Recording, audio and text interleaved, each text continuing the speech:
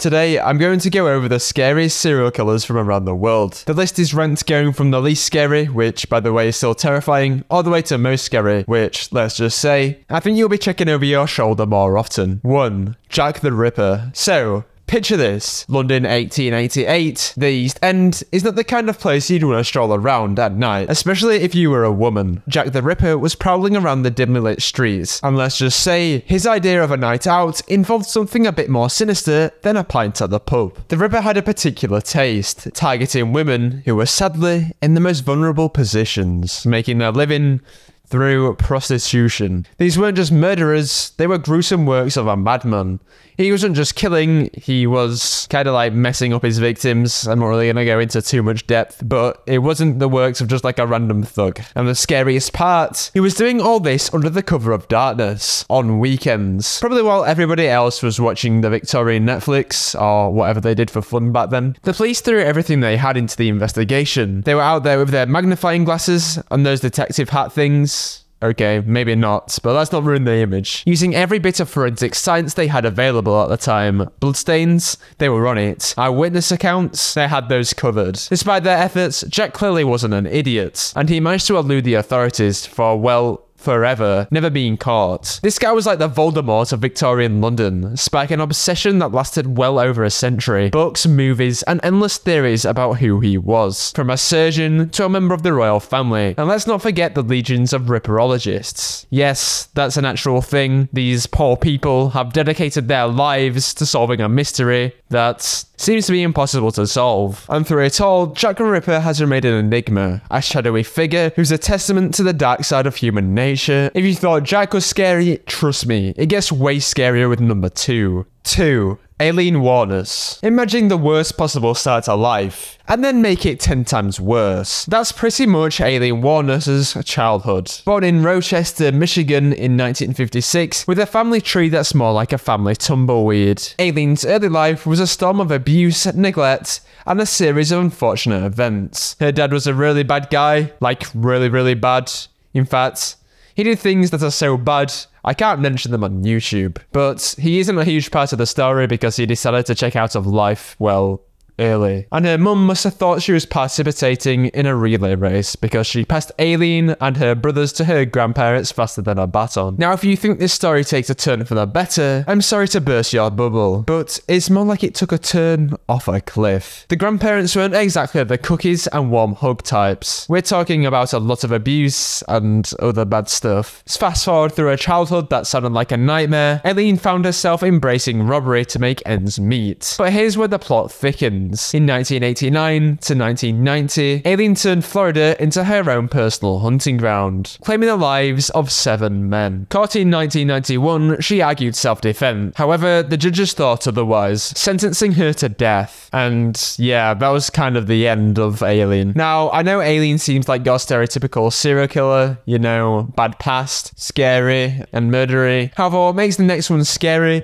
is their ability to hide in plain sight. Literally. Let me show you. 3. Ted Bundy. America's horrifying charmer from the 1970s. This guy was like the evil twin of Prince Charming, using his good looks and charisma to lure unsuspecting young women into his grasp. Imagine that. Someone who looks like they could be your next door neighbor, but instead of borrowing a cup of sugar, he's plotting something sinister. And by sinister, I mean, well, murder. Bundy's killing spree was like a road trip from hell, with his crimes stretching across several states. It's like he was trying to collect a sinister souvenir from every place he visited. What makes Bundy stand out isn't just the brutal nature of his crimes, which often involved assault and murder, obviously, but the way he did it. It was some kind of sick finesse. He played injured or fake being an authority figure to gain the victim's trust before showing his true monstrous self. The real kicker? The number of his victims remains a chilling mystery, with estimates ranging from 30 to possibly over 100. That's not just insane, it's a haunting legacy of loss and pain. Capturing Bundy was a saga in itself, highlighting the need for better cooperation across state lines because, to be honest, the police threw everything at the case, apart from their common sense, it seems.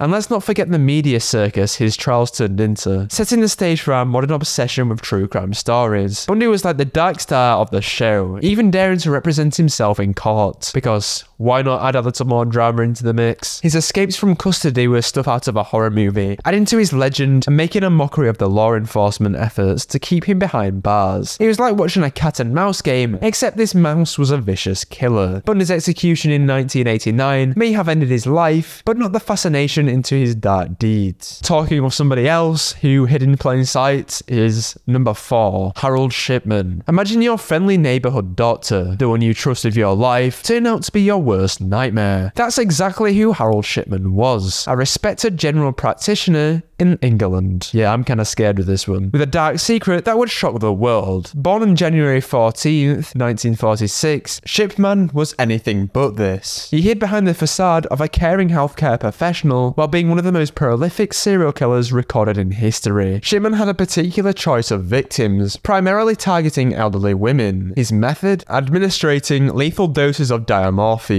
and then covering his tracks with falsified medical records. It's like he played God, deciding who lived and who dies, all under the guise of a natural cause. But how did this monster get caught? Well, it wasn't some high-tech investigation or a criminal mastermind slip-up. It was the keen eye of a co-worker and the unwavering determination of a victim's daughter that led to his downfall. The co-worker noticed an alarming pattern in the cremation certificate Shipman signed off, and Kathleen Grundy's daughter simply refused to believe her mother died of natural causes. This skepticism sparked an investigation unveiling the horrifying truth. Shipman's trial revealed that he was guilty of murdering 15 patients, but the grim reality suggests he might have been responsible for more than 200 deaths. 5.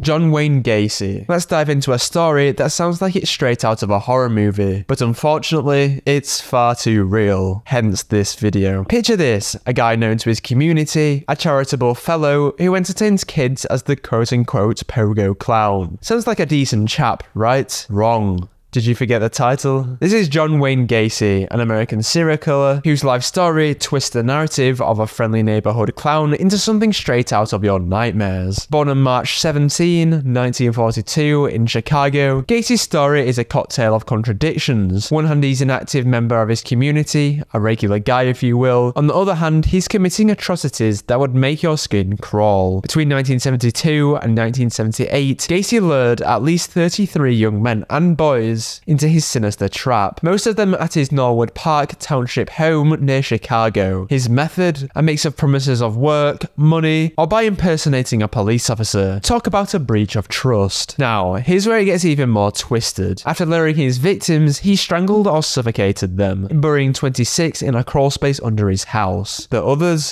dumped into rivers or buried around his property. This guy had his own graveyard, and no one even had a clue. The end of Gacy's reign of terror came after the disappearance of 15-year-old Robert Peace in 1978, leading to Gacy's arrest. Found guilty of 33 murders, Gacy was sentenced to death, meeting his end by lethal injection in 1994. Okay, these last two pretty much make the ones so far seem like a walk in the park. Literally, this next guy legit had the name Night Stalker. And trust me, it's worse than it sounds. 6. Richard Ramirez, aka the Night Stalker. Picture this, you're living your best life in sunny California in the mid-1980s, when suddenly there's a monster under your bed. And guess what? It's not your imagination. It's Ramirez, creeping around turning the Golden State into his personal horror movie. Born on a leap year, because of course, why not add a sprinkle of extra to his backstory? This dude had a rough start in El Paso, Texas. A couple of head bunks and some unsavory family influences later, he's all grown up and ready to dive into a life of crime. And not just any crime. We're talking a buffet of horror, murder, burglary, and a side dish of Satanism. Because why not commit to one hobby, apparently? From 1984 to 1985, Ramirez went on a spree, attacking random people with everything from guns to hammers. His lack of a consistent pattern was like trying to solve a Rubik's Cube blindfolded, leaving the police scratching their heads, which seems to be a common theme on this list. But every spree must come to an end, and Ramirez's bash concluded with a neighborhood watch on steroids. The locals in East Los Angeles spotted him, and like a scene straight out of a vigilante movie, they decided they weren't going to wait for the cops. His capture turned into a block party with a purpose. His trial Netflix worthy before Netflix was even a thing. Convicted of a laundry list of crimes, this guy was sentenced to play the waiting game on death row, only to check out courtesy to Mother Nature in 2013. Okay. This next one is very scary, and it might be a name you have heard. This guy's a huge reputation for probably being one of the worst people to ever exist. Literally, this guy, well, 8 people. Okay, let me just show you who he is. 7. Jeffrey Dahmer. This guy was clearly never taught the difference between food and humans, because this dude chomped his way through a number of humans with literally no remorse. Literally the devil. Picture this. A guy so chillingly calm about his gruesome hobby that when the police finally caught up with him, they found a real-life horror museum in his apartment. Jeffrey Dahmer, also known as the Milwaukee Cannibal, was not your average guy, obviously. Well, unless you know many cannibals, which is very concerning if you do. Between 1978 and 1991, Dahmer's twisted desires led him down the path of unimaginable horror, ending the lives of 17 young men and boys. His crimes weren't just about murder, they were a cocktail of nightmares, dismemberments, and oh yes, cannibalism. Was something out of the creepiest thriller. He lured his victims with promises of cash or a good time, only to drug them, strangle them, or beat them to death. But the real shocker came on July 22nd, 1991, when a lucky guy managed to escape and led the police straight to Dahmer's door. What they found in Dahmer's apartment was a scene so grotesque it would make vultures gag. Photos of dismembered bodies, skulls, and, well, you get the picture. As the trial unfolded, Dahmer's defense tried to play the insanity card, but the jury wasn't buying it. They slapped him with 15 consecutive life terms. But here's the kicker. Dahmer's stay behind bars was cut short when he got the taste of his own medicine and was beaten to death by a fellow inmate in 1994. Dahmer's saga is a stark reminder of the monsters that can hide in plain sight. I hope you've enjoyed this video. I know it was a kind of morbid topic. If you liked, go watch my last video and sub, but only if you enjoyed the video. Thanks.